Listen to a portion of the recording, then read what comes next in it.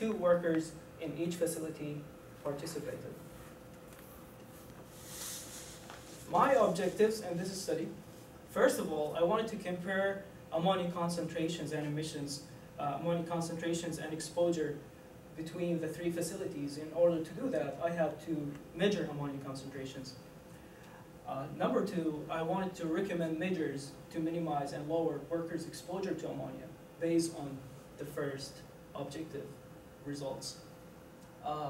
Then third one, to apportion workers' inhaled concentrations among their microenvironments. I wanted to see which microenvironment caused that high ammonia exposure.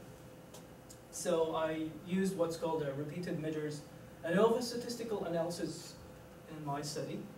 And the hypotheses tested for personal and environmental exposures.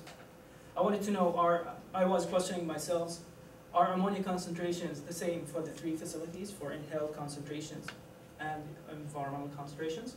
Are ammonia concentrations dependent of days? Did they depend on days, weather conditions, all that?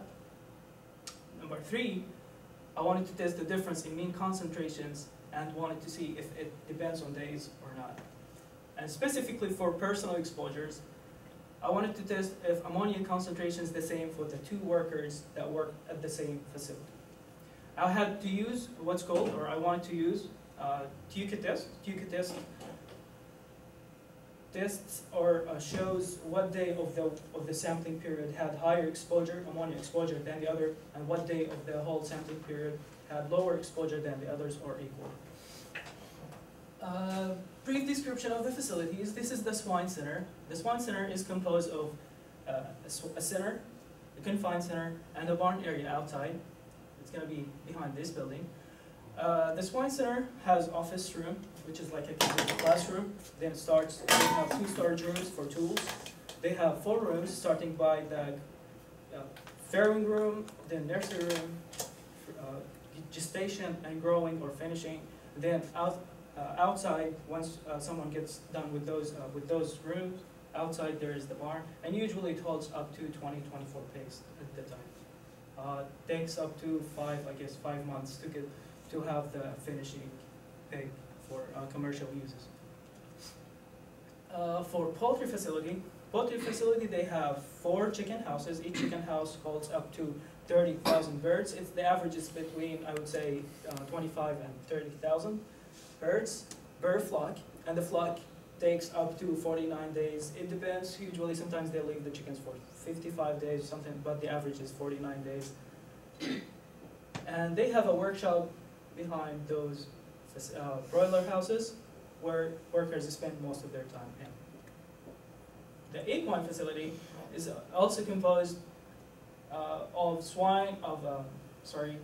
the barn area and the stalls area where they have horses here for justification purposes if the horses are in the barn area. Usually they hold up to 27 horses. They usually have them ages from 3 to 15 years old. And it's important to note in this study that this facility specifically was all open to the atmosphere. So for the first exposure sampling, I used what's called personal monitoring badge. This is the badge. Every one of the workers at the morning used to open one of these bags, and put it aside, and open the badge like that. This badge has what's called a white disc inside. This white disc is a sulfuric acid silica gel that air diffuses inside as is, and then measures. It's a passive sampler that measures ammonia gas. And then once the workers get done with their shift, I take it, analyze it in my lab, and know how much ammonia concentration does it have. This is the data logger to measure was attached to the sampler to know to measure the humidity, relative humidity, and temperature. And the time-weighted average equation that I used to know the 8-hour time-weighted average is this, and T is the duration of exposure, and C is the concentration of exposure in that duration. This is one of the workers at the equine facility, and she was happy when I took the picture. As I said, 6 workers participated, 2 in each facility. I asked the workers to put the badge and the data logger within the breathing zone because I really want to know how much ammonia is inhaled. And the exposure was up to 8 hours. Usually, most of the exposures were 4 hours because most of the workers are students, and students are only allowed to work 4 hours a day, so it was kind of limited. And from Monday to Friday, 5 business days a week for 2 weeks. When I get done, or when I go to the farm, pick up all the samplers, I used to go to the lab and analyze all the samplers using some chemistry analysis, and this took me 3 to 4 months, the whole summer period, just to know how to do this, because I'm not a chemist. But I could finally, referring to so many resources and the OSH, National Institute of Occupational Safety and Health, I could know how to generate all these. Calibration curve was created before analysis is done, just for accuracy purposes. It was created from ammonia, nitrogen ammonia, 100% standard solution. So when I know the concentration for each one of those samplers, I used to put these vials in a spectrophotometer that uses light to measure the absorbance and transmittance, and I know the concentration based on the calibration curve. And it's based on the Pierre-Lambert law, absorbance equal to the negative logarithm of transmittance of negative logarithm of the final intensity of the light and over the initial intensity of the light. Then the lab analysis. This is the spectrophotometer where I put each vial of these vials. And usually, the darker the color, the higher the concentration. So, for example, those green, like they were really, really high, like at this point. The white disc that I just showed you inside this badge was submerged. Each one of them was submerged, all of them at the same time, in a 20 milliliter deionized water free of ammonia, and I tested that. The pH was adjusted with sodium hydroxide between 5 and 6.5 and was measured using some sensors for pH measurements, electrodes, I'm sorry. And then I add a little bit of this sampler, or this sample, to these vials, and some of them are HR, and like high rate and low rate, because if the high rate didn't show me anything, I would use the low rate and it should show me something in the spectrophotometer. Then, once I get all the data that I wanted, all the data from all workers over 10 sampling days, I wanted to know if any of those personal exposure measurements exceeded the threshold limits or the regulatory healthy standard, which is from Occupational Safety and Health Administration, OSHA, which is 50 parts per million. So if any of my values exceeded this, then that is a problem. I had to use, referring to NIOSH, Occupational Exposure Sampling Strategy Manual, that was written in 1977. I used what's called, some statistics, upper confidence limit and lower confidence limit, and this is the mean. So at 20, I wanted to measure the values at 95 confidence limit. And there is something called partial period limit, because most of my samplers were exposed to ammonia gas for less than 8 hours, so I had to use this abbreviation, or partial period limit. Then continue with the compliance testing. There are 3 tests that are applicable in this study. And then I had to calculate something called the standardized concentration to make a separation from the PAL. So for example, if I had, for a worker, in that day, 8.25 parts per million, then I would divide that on 50 parts per million, which gave me this number. Then I calculate for LCL, referring to the manual, and there is something called CVT, coefficient of variation, which is 0.05 from OSHA, and UCL is the upper limit as well. Then continue with the compliance testing. I have numbers, both of them less than 1, and then the partial period limit is 4 hours over 8 hours, 0.5. And test 3 in this case is only applicable And I found out that none of the workers was exposed to levels that exceeded the health standard, and that's a good thing. So all the facilities are compliant with the health standard PPO. 50 PPO. And then for the personal exposure results, they varied from 0.05, and I know that's very low, but there is a reason for that, and to up to 825 per day, or per 8 hours. Poultry workers were exposed to 127 higher than equine, and 91% more concentrations or more exposure than swine workers. And day 3 was significantly higher in between all other days. Day 1, 4, and 10 were significantly lower, and the other days were inconclusive. I found out that the workers at the swine, at the poultry and equine facilities, they were exposed to different concentrations, and they varied significantly. But for workers at the swine facility, kind of similar concentrations or similar exposure for both of the workers. Also, the inhaled meat concentrations varied significantly, and P was 0.01.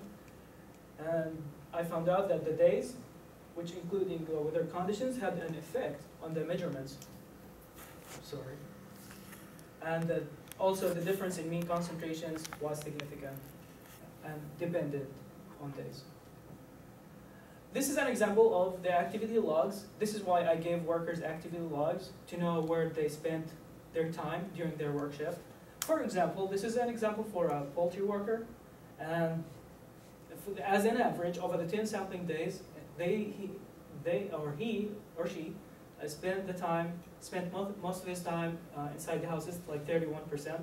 I would say not most of his time, but 31% of his time spent inside the houses.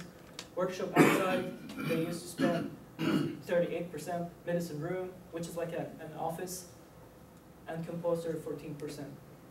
So as an average, 72, 75, 81 minutes per day were spent by the poultry, equine, and swine workers, respectively, where ammonia was high and generated. So now this is the second type of sampling, environmental exposure sampling. I used this kind of samplers.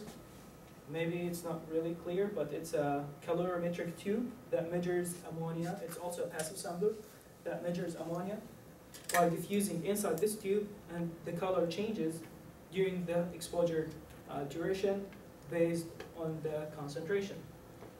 At the poultry facility, I had 5 samplers, 2 samplers at the equine, 1 at the stalls, 1 at the barn area, and 4 samplers each in the farrowing, nursery growing, but there was no sampler inside gestation because the room was empty, no pigs inside, so there was doesn't mean anything to have a sampler inside that room.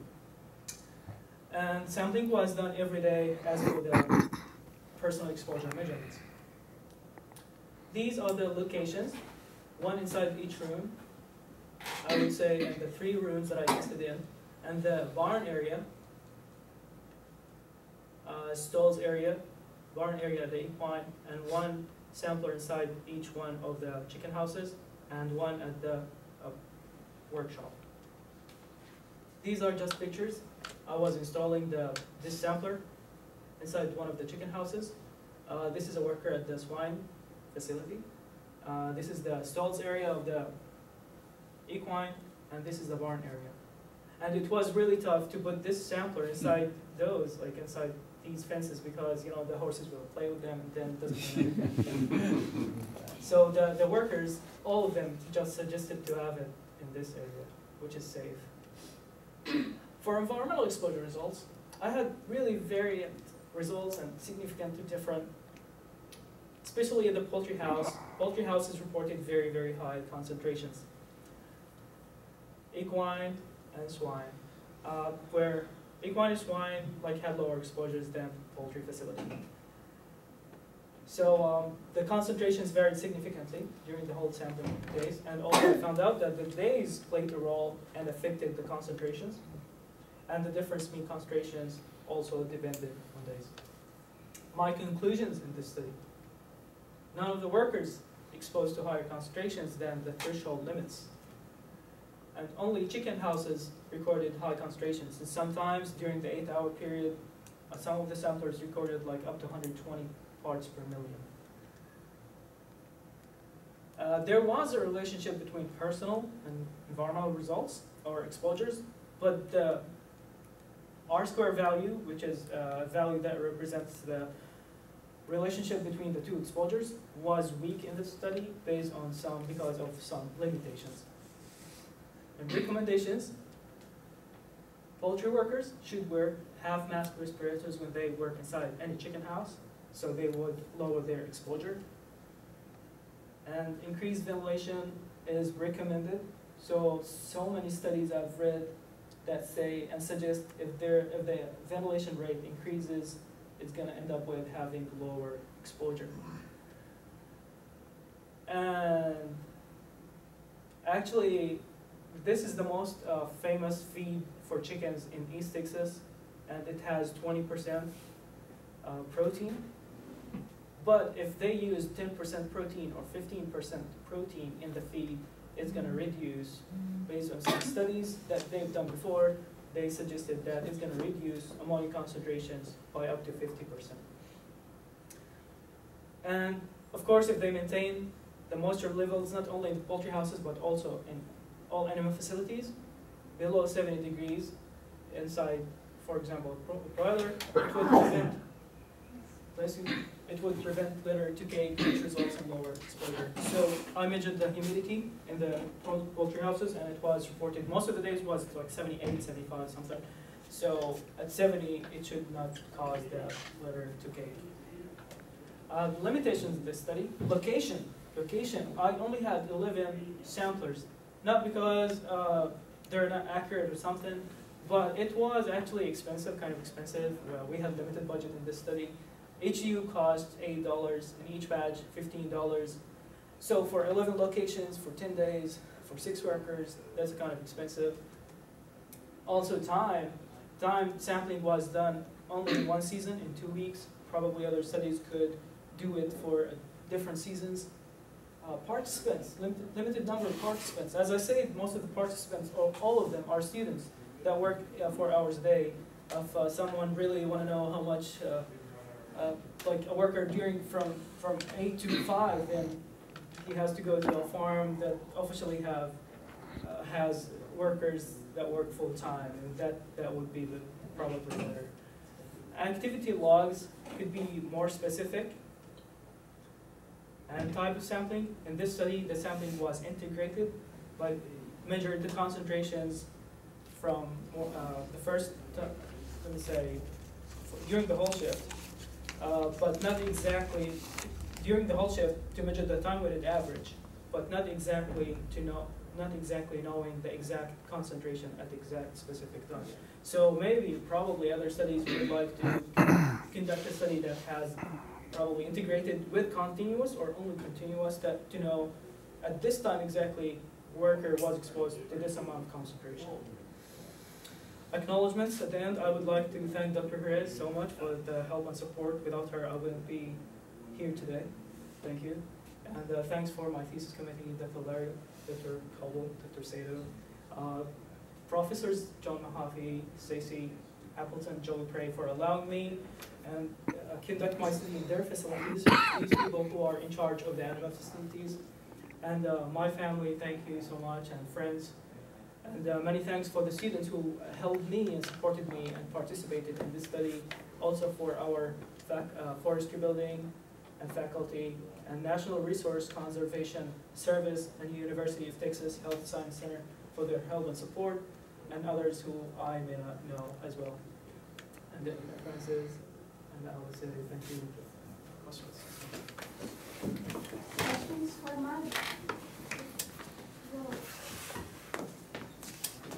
We'll entertain a few questions. I realize you got a lot of limitations in the study. Could you hypothesize about in the poultry facility, since they had the highest ammonia levels, if the birds had been older versus younger, would the worker exposure have changed? Definitely. The bird's age was 3 weeks in the first week, and the second week they were in the 4th week of age. they usually stay 5th week, 6th week, and then they remove them. So I would say that's a kind of limitation probably as well. If we measure the data from the first week of age and the last week of age, I would say the exposures or concentrations should be higher.